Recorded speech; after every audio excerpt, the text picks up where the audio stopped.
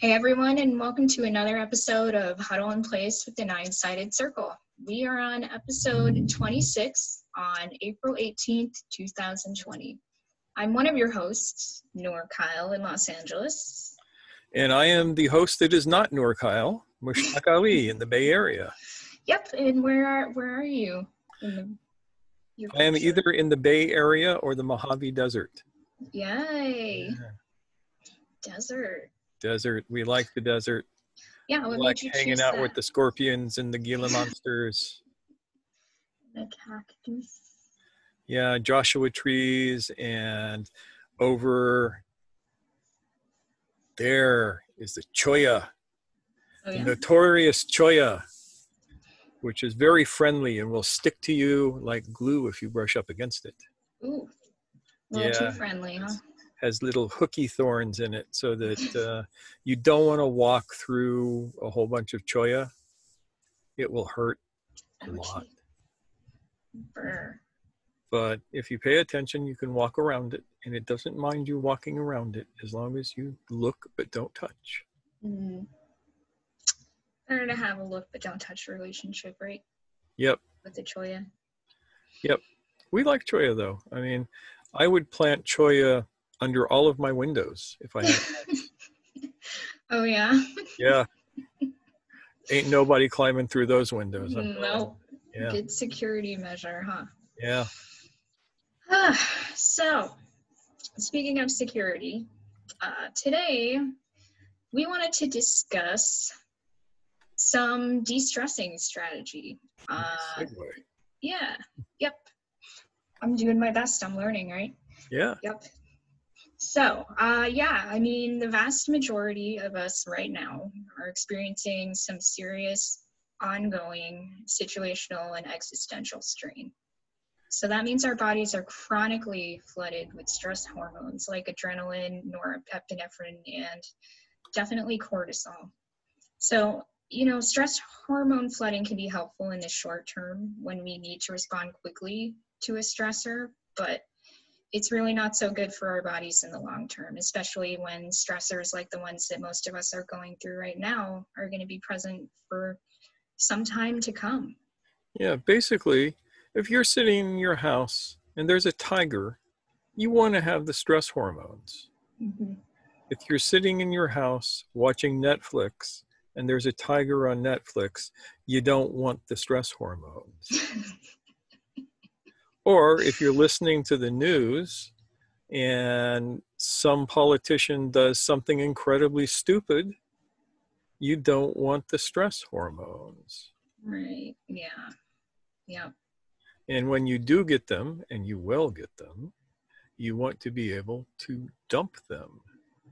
Yes. So that is what we want to touch on today. We want to talk about, shaking off those excess hormones. And the practice we want to go over today means that you're literally shaking them off.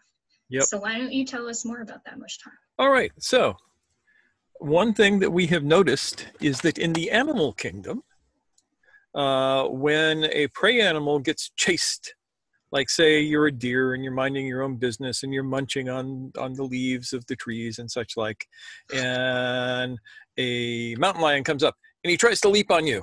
Oh, and no. You go, and you jump up and you run away, and the mountain lion can't catch you because you are faster on the open ground than he is over the longer distance, and you're galloping off, and you're leaping. Yes. Leaping, boing, boing, all that deer stuff. And you get away from the mountain lion. And then you're sitting there and you're going, because you're terrified. Yes. And then all of a sudden you shake, you go. And that is a way to start dumping those stress hormones. Now, a friend of mine, a guy by the name of Scott Sonnen, some years ago developed a program that he called Reset, which stands for something interesting and important like rapid reset stuff. Yeah, and we may be able to link to that below, but. Yeah, well, I don't think he has this on his on YouTube anywhere. You'd have to All go to right. his website. But for my money, it was one of the most interesting programs that he ever did. And I began using it with my athletes when I was training people to go to full contact stick fighting matches. And it would allow them to recover very, very quickly between rounds. And what I discovered in working with my people is that it not only helped you recover physically, but it helped you recover from the stress as well. And with a little experimentation, we determined that you could use this for just de-wadding from the stress, help flush out the stress chemicals. And that's what we want. Yeah. That's what we want. And so credit where credit is due. Scott came up with this, but I stole it from him. Lovingly. Oh yeah. Well, he gave me a copy of the DVD, so I assumed it was all right that I made use of it. Mm-hmm. And it worked really well for my athletes. I mean, they beat people who they probably shouldn't have beaten because they could recover faster than the other guy. And so by round 3, the other guy was just blowing. He was completely wiped out, and my guys were still, oh, here, let me hit you with the stick a punch. Risky. Yes. Yep. So this is very, very simple.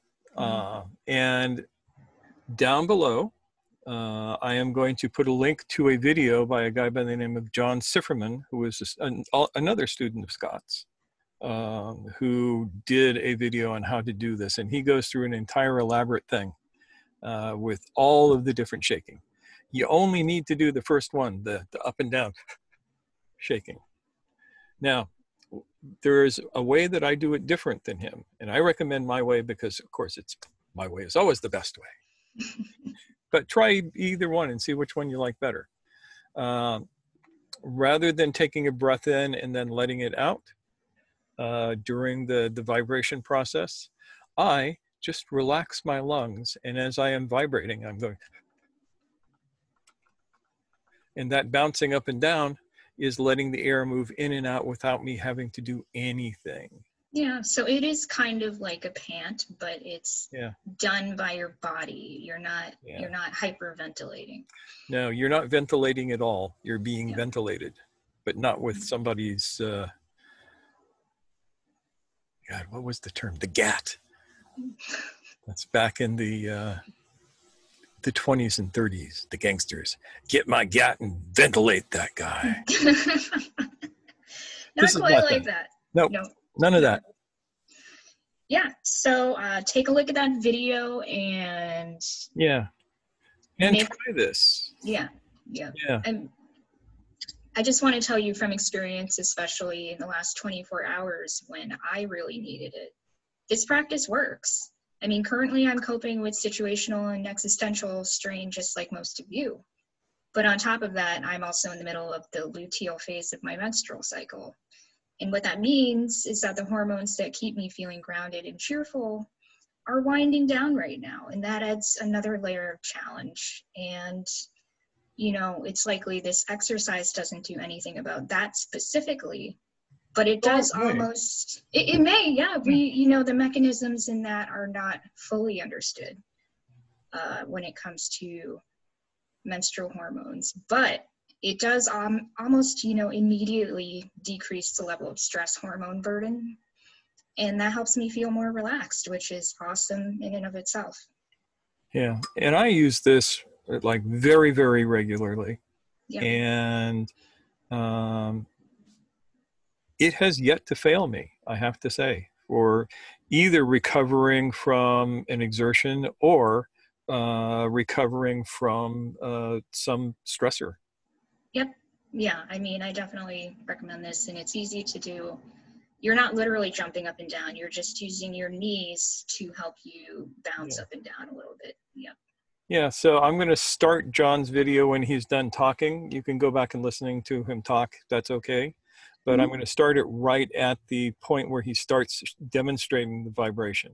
Yeah, so then you'll know exactly what we're Yeah. talking about. And remember, you only need the first one. You don't need the sides to sides and the this way and the that way.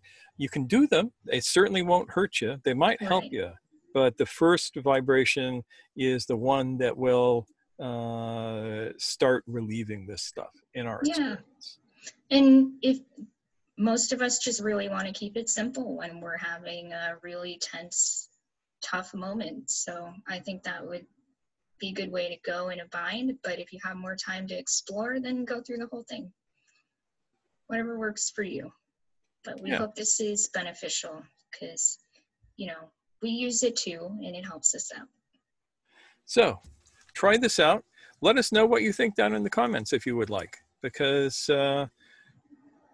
you know, right now we need as many practical tools as we can get. Yes. Yep. So that's what we got for you today. Hope you're all doing at least as well as us, if not better. Yeah, I hope so. Yes. So in the meantime, we will be back on Monday. Yes. Right? Today's Saturday. Today's So Saturday. tomorrow is our weekly talk on Sunday evenings, and Yep. then we will be back to Huddle in Place on Monday. That's right.